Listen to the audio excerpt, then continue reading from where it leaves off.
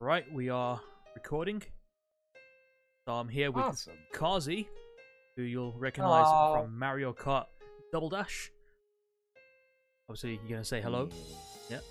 Hello. And we're here to play a new game that I've never actually let's played a type of game like this before. This is a game book known as Lone Wolf. Old book written back in the day by Joe Dever, and it's been converted by some kind person into an interactive game where all the random stuff is done for us. We don't have to do any writing of our own. So, Karzie and I are going to go through all the options and the rules that we're going to be doing before we actually get to the main game, and you can listen to us discuss that, or I'll put a time code somewhere for you to skip over if you want to go straight into the book. So, go to the options, video settings. This is all. I think all of this should be fine enough. This is just like the aesthetics. I don't know if you really care how it looks, the menu buttons or the text buttons. I don't care. That should be fine. So if we go to a new campaign, the first book is called Flight from the Dark, and there's many more books to go through. Right now I've only downloaded the first two. I can install the next lot depending on how this goes. So accept. And now we're going to do custom rules. So I think we want to try and make this as enjoyable as possible, and obviously we want to maybe make it as streamlined as well, so we don't have to keep restarting. We don't have to. So the very first option here, allow saving and loading at any time. I've checked that yes, so we can postpone our campaign whenever we want and reload it at a later point. So here, initial stat methods. This is how our first stats are determined, our combat skill and our endurance. So the regular method in the book is to pick two random numbers. Another method, we can manually distribute up to 10 points to our initial scores.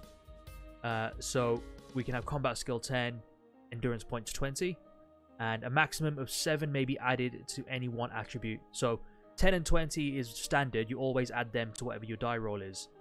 Now this version, we have 7 points to give between the two. So you can either have a maximum of 17 combat and endurance points 23, or combat 13 and endurance points 27. So this is a bit more regulated, so to speak. There's no randomness involved, but we distribute the points. If that makes any sense. Bear that in mind. It's a choose your own adventure book. Yeah. With stats and items. And then there's another one where you can just start off with the following stats of 17 and 23, which is hardcore. I don't think we want that. And finally, start with the following stats, 19 and 29, Prodigy. So this is obviously an easy mode. I'm thinking the rolling should be okay. We'll go with random numbers. Even if we get shit results, if we make correct choices, we should be okay to continue. Oh, if we get shit results, then this might be a short playthrough. We can always redo, and I'll skip ahead. Oh, yeah. Yeah, different choices. But I think for now, just so the viewers know as well, we're going to be using the regular method, but just so that they're aware that there are these other options, because these weren't available in the original book. Next is the extended combat results table. So when we check this, the extended combat results table, which aids Lone Wolf in situations where the combat ratio is greater than 11, will be used in determining damage while in combat. And then when we uncheck it, the regular book table will be used. So basically, if we check this, if our combat ratio is heavily weighted against us, it'll give us a little bit of a boost, like an underdog boost. Would you like to have this on, or no? You know what? I'm gonna try to find a coin, and I'm gonna flip it, and I will just go with whatever the coin flip says, unless you got a die or a coin offhand, because I haven't got anything on. Oh God! All right. No, I got an alternative to this. Let me ask a magic 8-ball. Fair enough. Let's hear you loud and clear. Okay. Magic 8-ball. That don't sound like a magic 8-ball to me. It's like you're typing in something. Oh, it's a digital magic 8-ball. I don't know where my real one is. All right. Should we choose that option? Apologies to anyone who's getting frustrated already. Ask again later. Well, all right, we'll make do without it then. I'll take that as a no. All right, next, this is an important rule, the healing discipline. So the strict wording of the book says only damage sustained in combat or combat situations can be healed with the healing discipline. So if we get damage outside of combat, we can't heal it with that special discipline, which is a bit bullshit in my opinion. Next up is all damage will be healed by the healing discipline, except for starvation type damage. I think that's a fair one. So if you don't eat, those points can't be recovered by that healing discipline, but all other kinds of damage can be healed. Or you can have all damage will be healed by the healing discipline regardless of how it was, of how it came about. So my personal opinion is the middle one, where we can heal all types of damage except for stuff to do with starving. Fair enough. If you're happy with that, I mean, you can't like bless yourself out of hunger. Exactly, yeah. So this strict wording of the book, I think, is a bit bullshit, in my opinion. But if you guys want to play it in a different way, by all means, you can check this instead. Okay, so next up is use intelligent damage. This is checked, and it says, when it's checked, damage that Lone Wolf suffers from combat-related and starvation-related text will be counted as that type of damage. Some damage will be categorized as other. When unchecked, all damage will be included under the other category. So basically, it's keeping track of what types of damage we've received. And I'm assuming that's going to be important later on. I think we should keep that intelligent damage. Yeah, it sounds like something that... Yeah, the more automatic, the better, probably. And then intelligent auto heal is of a similar vein. When checked, Lone Wolf will not benefit from his healing skills on sections that don't have direct combat per se, but in which either Lone Wolf is involved in a combat-related situation or he is injured. It is simply an attempt at greater realism, since by the written rules, there are many times when a section of text doesn't contain combat, but it makes no sense for Lone Wolf to heal a point of damage. So maybe, for instance, he's on the run, so he's not actually in combat, but he's got no time to rest and heal. So this is that kind of a intelligent auto heal. So when unchecked, Lone Wolf would always using healing skills as long as the section doesn't contain direct combat. If we check it, then in sections where he's not in a situation realistically where he could rest and heal, he can't gain that health back. What do you think? Okay. Let's go for realism. Realism? Well, okay. We can't heal while we're running away. We're running away. I mean, so if the text is describing a situation where realistically you wouldn't be able to heal, then that's what the game is going to do. Okay. Okay. That's the first lot of rules. Next is dual wielding. When checked, this allows Lone Wolf to wield one weapon in each hand, provided that they're not two-handed weapons. This allows Lone Wolf to claim double weapon skill or mastery bonuses if he is equipped properly. So, say we have an axe and a sword. Do you think it's okay if we hold both of them? I think that'd be cool. Okay, check it. Next up is weapon rules. There's regular weapon rules and bonuses as defined in the books. This is a hardcore variation. So I think I'm going to take precedent on this and say the rules in the book will be sufficient. Here there's a hardcore version where you get less bonuses, and here's the prodigy version where every single item gets a bonus. So I think it's good the way it is, in my opinion. Yeah, we're not hardcore enough for hardcore. Alright, treat shields as wielded on an arm. So when checked, this allows Lone Wolf to wield a shield on his arm, thereby freeing a hand for wielding two-handed weapons or dual wielding. So if we can hold a shield, and we can hold a sword, and we can hold an axe, if that makes any sense. So we're not holding the shield in our hand, we're holding it on our arm, so we can actually still wield a weapon in that shield arm. I think that's pretty okay. Cool. Yeah. Yeah, that's cool. Next is weapon skill. So if we have this checked, Lone Wolf stacks bonuses from previous series for much higher bonuses in combat.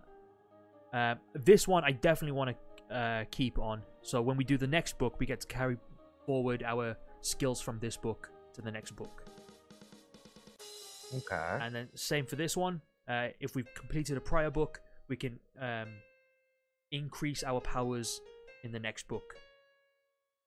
So basically stacking into the next books. Whatever we do in this one, in terms of weapon skills and healing, will carry forwards into the next, which makes sense because it's the same character from this previous book.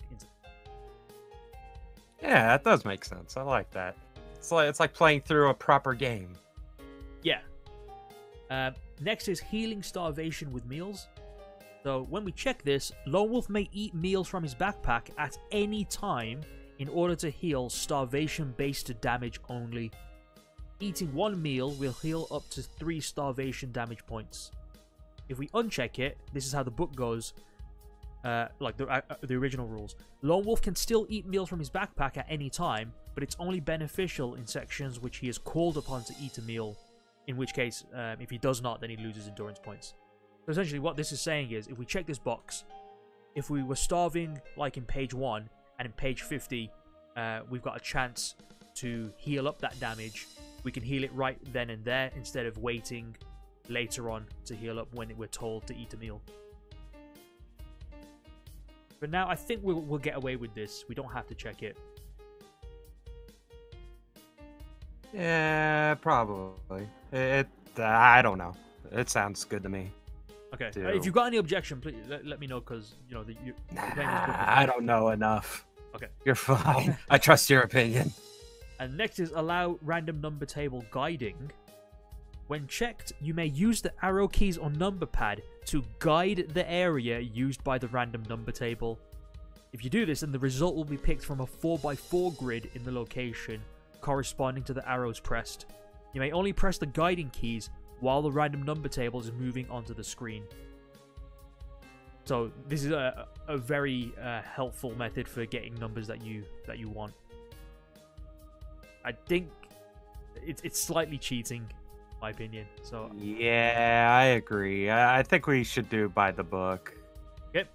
Next up is armor rules. So the book rules, that's what is checked right now.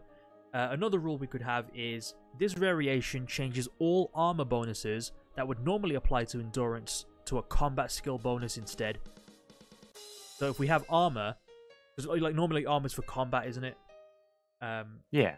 But the book says that the armor enhances endurance, which also makes sense. But we can change it where armor increases combat skill rather than endurance. And then the final option is using this variation, half of the armor bonus that would normally apply to endurance will instead be applied as combat skill. So basically, if the hard mode. No, it's not hard mode. This is actually even better. So what happens is we split the armor bonus. So if the armor gives 6 endurance points, what will happen is we get 3 endurance points and 3 combat skill. So it evenly distributes the endurance points and the combat skill, because it should, in theory, aid both. But this one is entirely up to you. We can either have all of the endurance points that the armor says, we can change all the endurance points into combat points, or we can share the endurance points with the combat points. Entirely up to you.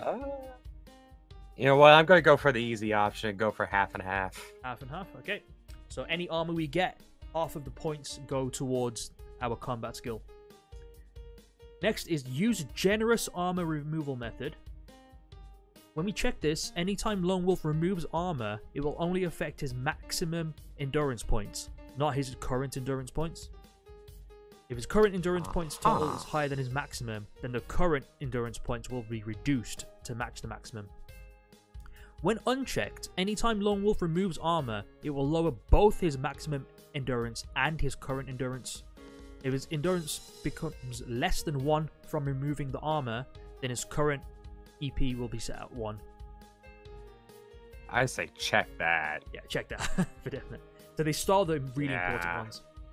Next is limited only to 5 disciplines. So when we check this, Lone Wolf is limited to a maximum of 5 from the first 2 book series. So basically, this is saying we're not allowed to carry forward our skills. We can't gain an additional one next book. So I would want to keep that one unchecked. Okay. That sounds good to me. This is basically I want thing. more abilities. Yeah, we want to gain more abilities. We want to show like we're progressing. We want to be stronger. Yeah. Special items limit method. Lone Wolf is restricted. It's only restricted as to how many special items you can carry according to the instructions in the text for each book. That's the book's rules. Next is Lone Wolf can only carry 12 special items, whether the book text mentions any restrictions or not. Because some items specifically mention that they do not take up any room, it is still possible to carry more than 12, that's hardcore. And finally, Prodigy, he can carry as many special items as he desires, with no limit to the number. Restrictions in regard to wearing types of armor still apply. No wearing 2 helmets at once, so that's easy mode. What do you think? In my opinion, we should go by what the book says. Okay. I'm down. And last is provide storage in all books. When checked, Lone Wolf is able to store equipment and money, or retrieve previously stored items and money at the beginning of each book, before he begins his adventure. There are times when Lone Wolf simply cannot access storage, however, such as at the beginning of book 1, which makes sense. When unchecked, the option for accessing storage depends on the text in the book. So, I want to have this checked so that at the beginning of each book, we can go back to our treasure chest with all the previous books, items that we've left over, and grab them back. Do we still get chances to like check the storage throughout the book? There are certain books that mention that have some flavor text that kind of allude to him grabbing stuff from before, but it's not strict. So there are some books that you are not able to do it. I reckon it's good to, just like with our disciplines that we can carry forward each book, we should be able to carry all of our items through each book as well. Yeah. Oh, totally agreed. Okay. This is specifically for book 6 about an archery contest. I'm going to keep these recommended checks as they are. Anything to do with bows or quivers or anything like that, they'll help in an archery contest later on in one of the books. So I'm just going to keep them the recommended. And then here, when moving from Magna Kai to Grandmaster, so Magna Kai is our first set of books, and then Grandmaster is the second set. We want to keep... Yeah, so we get to keep our stuff basically. And importing items...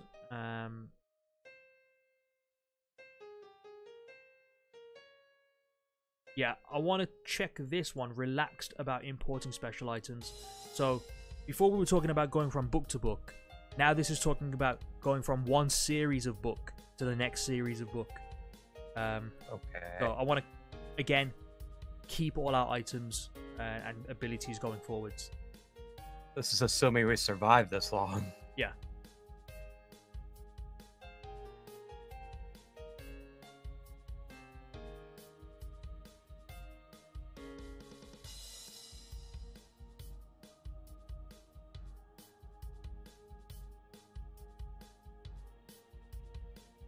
Yeah, I'm going to check that. So, again, this is carrying forward abilities from the previous book. Okay. And that's all the rules. Now, I've accepted. Now go full screen. I'll change the resolutions in post. So, the story so far. This is our introduction to the Choose Your Own Adventure. So, the way that we're going to do this, we're going to take it in turns to read each page of the book. So I'm going to begin with the story so far. Okay. So, in the northern land of Sommerlund, it has been the custom for many centuries to send the children of the warrior lords to the monastery of Kai. There they are taught the skills and disciplines of their noble fathers. The Kai monks are masters of their arts, and the children in their charge love and respect them, in spite of the hardships of their training. But one day, when they have finally learnt the secret skills of the Kai, they will return to their homes equipped in mind and body to defend themselves against the constant threat of war from the Darklords of the West. I'm gonna try and... Spooky. Yeah. The Darklords are actually kind of scary when you see the drawings. Oh, we get drawings in this book. Cool drawings. Okay. In olden times, during the Age of the Black Moon, Darklords waged war on Sommerlund. The conflict was a long and bitter trial of strength that ended in victory for the Sommerlending at the Great Battle of Magengorge. King Ulnar and the allies of Durinor broke the Darklord armies at the pass of Moitura. Don't know what these accents are, and forced them back into the bottomless abyss of Magengorge. Vashna, mightiest of the Darklords, was slain upon the sword of the King Ulnar, called Sommersword, the Sword of Sun.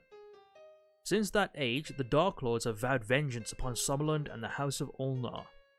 By the way, feel free at any point to make a comment. Okay, I just didn't want to interrupt. Okay. Not yet, anyways. Now it's the morning of the Feast of Firman, when all the Kai Lords are present at the monastery for the celebrations. Suddenly, a great black cloud comes from out the western skies. So many are the numbers of the black-winged beasts that fill the sky that the sun is completely hidden. The Darklords, ancient enemy of the Sommerlending, are attacking. The war has begun. Dun, dun, dun. On this fateful morning, you, Silent Wolf, the name given to you by the Kai, have been sent to collect firewood in the forest as a punishment for your inattention in class. Lazy boy. As you are preparing to return, you see to your horror a vast cloud of black leathery creatures swoop down and engulf the monastery. That's us in looking at the burning ruins of the monastery.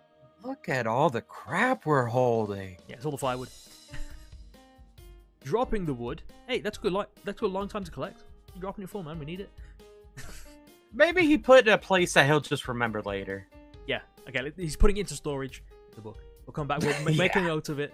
We've dropped the wood. We're gonna get it back. Okay. Dropping the wood, you race to the battle that has already begun. But in the unnatural dark, you stumble and strike your head on a low tree branch. As you lose consciousness, the last thing that you see... So we charge into battle and save the people, and then we slam our head against a fucking tree. Also, you'll notice we are great. The story is now shifted to second person, so it's telling us, we're Lone Wolf. Or Silent Wolf right now. We strike our head on a low tree branch. As you lose consciousness, the last thing that you see in the poor light are the walls of the monastery crashing to the ground. Many hours pass before you awake. With tears in your eyes, you now survey the scene of destruction. Raising your face to the clear sky, you swear vengeance on the Darklords for the massacre of the Kai warriors. And with a sudden flash of realization, you know what you must do. You must set off on a perilous journey to the capital city to warn the king of the terrible threat that now faces his people. For you are now the last of the Kai. You are now the Lone Wolf. Dun dun dun. Ba, ba, ba, ba, da, da, da, da, da. Wait, Okay. that was Jurassic Park. So you can read this if you want. It's not really story related, so I don't know if you want to do this. This is Sure, I'll read it. Okay.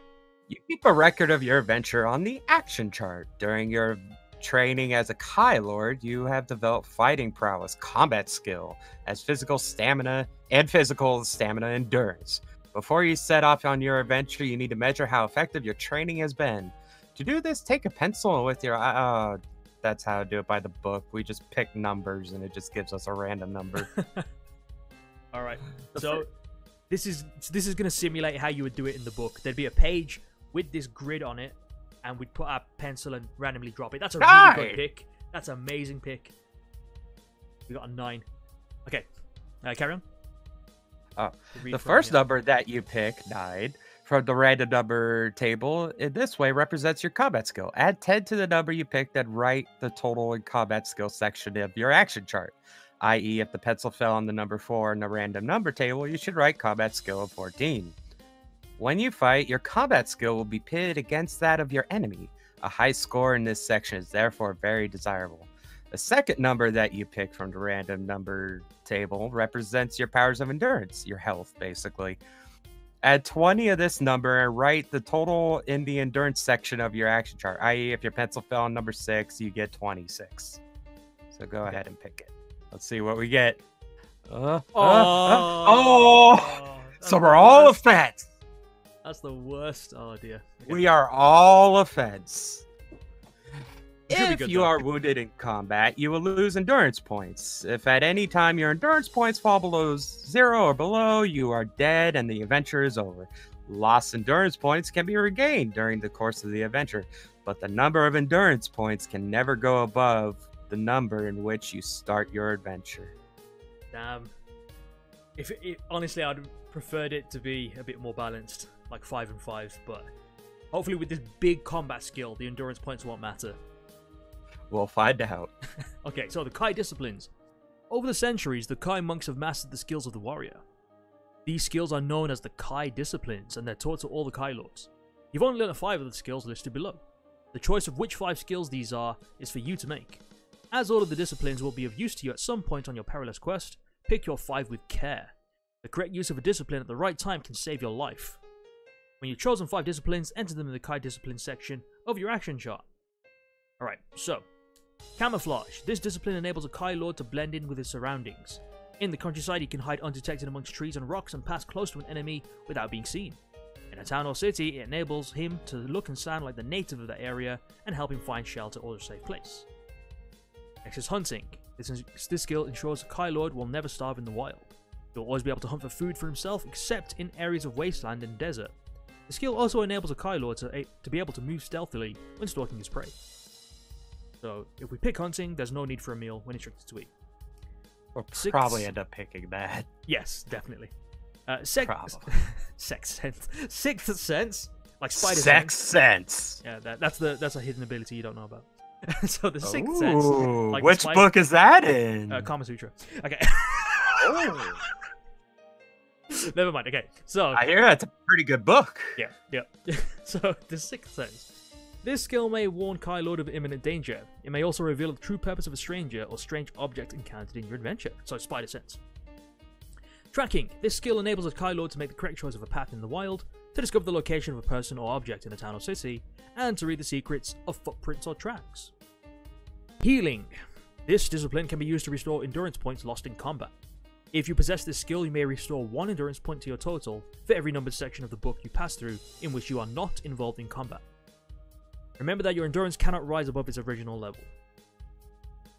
Next is weapon skill. Upon entering the Kai Monastery, each initiate is taught to master 1 type of weapon. If weapon skill is to be one of your Kai disciplines, pick a number in the usual way from the random number table, and then find the corresponding weapon from the list below. This is the weapon in which you have skill. So when you enter combat carrying this weapon, you add 2 points to your combat skill. The fact that you are skilled with a weapon does not mean you set out on the adventure carrying that particular weapon. However, you will have opportunities to acquire weapons in the course of your adventures. If you pick the axe, you are lucky enough to be skilled in the one weapon Lone Wolf is carrying from the start of the adventure.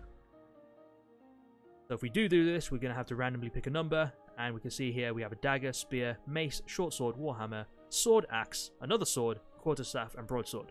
So they're making it... Do you think that's how they do it in the monastery when they get like new recruits? They're like, here, roll this die, and then you'll see what we'll train you in. That's actually not a bad idea. Anyway, so they put the sword here twice, so you're most likely to get this with a roll. Next is Mind Shield. The Darklords and many of the evil creatures in their command have the ability to attack you using their Mind Force. The Kai discipline Mind Shield prevents you from losing endurance points when subjected to this form of attack. Mind Blast is the offensive version, where we can attack using the force of our mind. It can be used at the same time as normal combat weapons and adds 2 extra points to combat skill.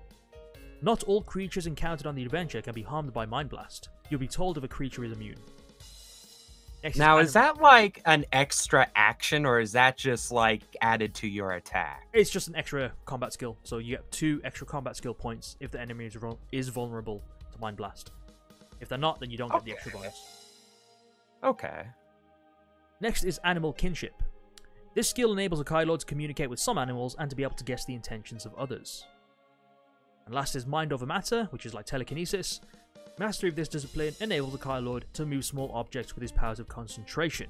So, there's 5 to choose from. I'll pick first, you pick next, and we'll go in turn like that. So the first one I want to pick, obvious one, is Hunting. Okay, I'm gonna go for Sixth Sense, because that sounds fun.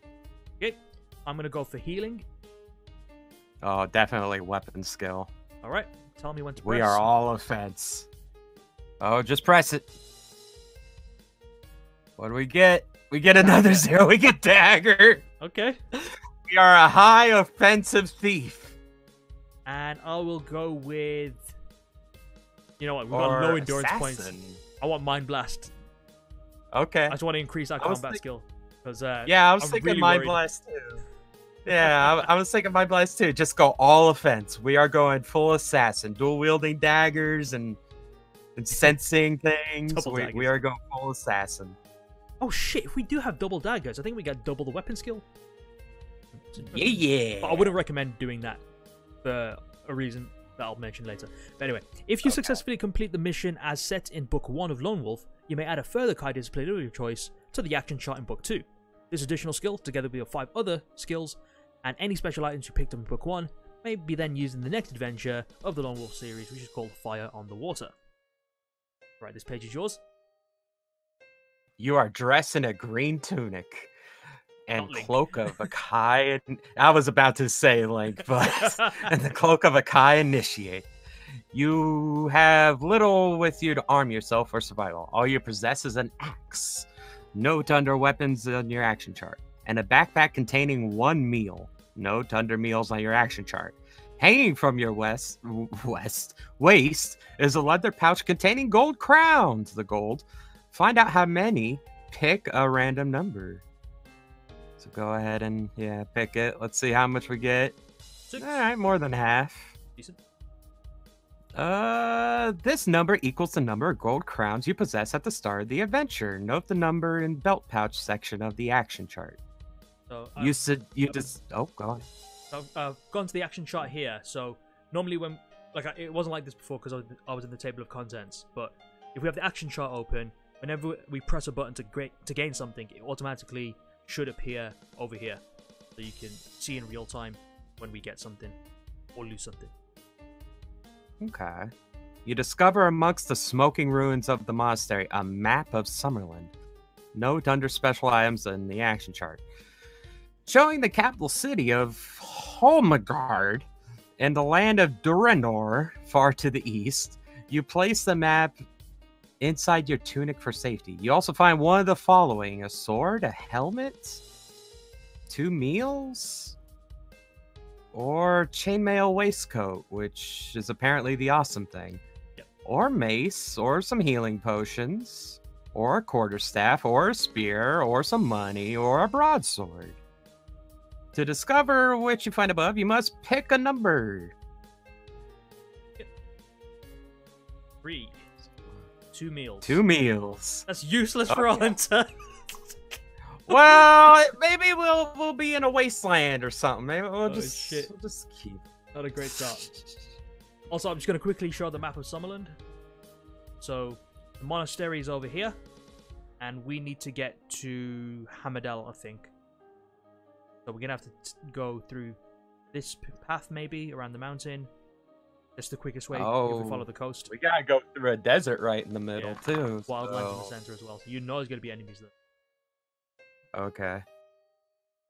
How to carry equipment. Now that you have your equipment, following list shows you how it is carried. You don't need to make notes, but you can refer back to this list in the course of your adventure. Sword carried in one hand. Helmet worn on head. Yeah. Duh. Food placed in backpack or in mouth. Chainmail waistcoat worn on body. Mace carried in hand. Healing potion carried in backpack. Quarterstaff carried in hand. Spear hand. Gold crowns. Belt pouch. Broadsword hand. So we put the weapons in our hand and everything else goes in the bag pretty much. Pretty much.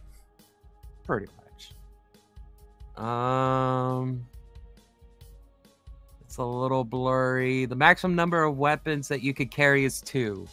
These must be stored in your backpack because space is limited, and you may only keep a maximum of 8 articles, including meals, in your backpack at any one time. So we have... Oh, shit.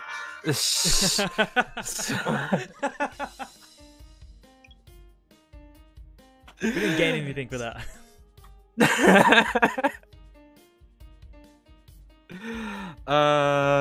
So yeah, we have 3 meals, so it's taking up 3 slots. Special items are not carried in the backpack. When you discover a special item, you will be told how to carry it. Gold crowns, always carried in the belt pouch. It will hold a maximum of 50, so our wallet is 50. Food is carried in your backpack. Each meal counts as one item. Any item that may be of use can be picked up on your adventure and entered on your action chart. Is given special I can read capital letters in the text. Unless you are told it's a special item, carry it in your backpack. How to use your equipment. This is pretty much the... Actually, this is important. Read the weapons bit only. The rest of them... Okay. Weapons aid you in combat. No. I don't believe that. If you have a Kai discipline of weapon skill and the correct weapon, it adds 2 points to your combat skill. If you enter a combat with no weapons, deduct 4 points from your combat skill and fight with your bare hands. If you find a weapon during the adventure, you may pick it up and use it. Remember, you can only carry 2 weapons at once. Okay, so backpack items, we can change them at any point when we're not in combat. Special items, they have a particular purpose or effect, we're told. Gold crowns is just the currency, it's a small gold coin. We can carry 50 maximum. Food, when we're told to eat, we have to eat.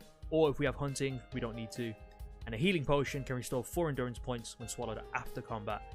Only enough for 1 dose. Okay, that's enough of that. Yeah. So, rules for combat. There are occasions on your adventure when you have to fight an enemy.